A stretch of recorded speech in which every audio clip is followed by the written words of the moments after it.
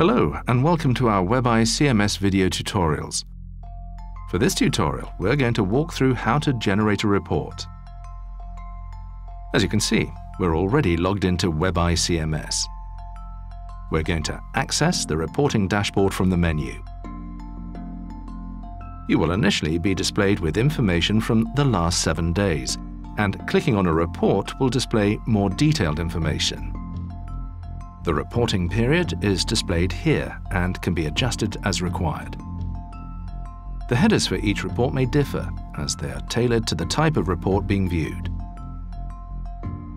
Hyperlinks are available, which allows quick and easy access to view the site, device, or group. Reporting can be used to identify issues. For example, clicking on low battery will run a report and automatically identify any sites that have reported low battery signals within the last 7 days. We can go back further by adjusting the reporting period and updating the results.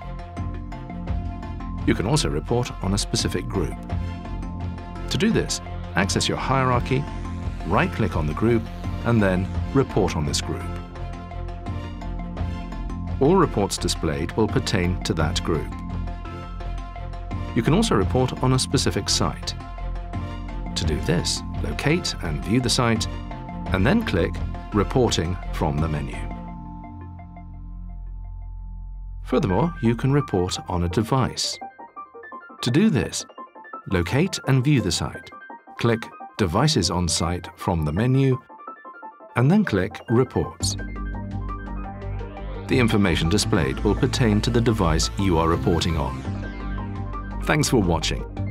For more tutorials, please take a look at our video library.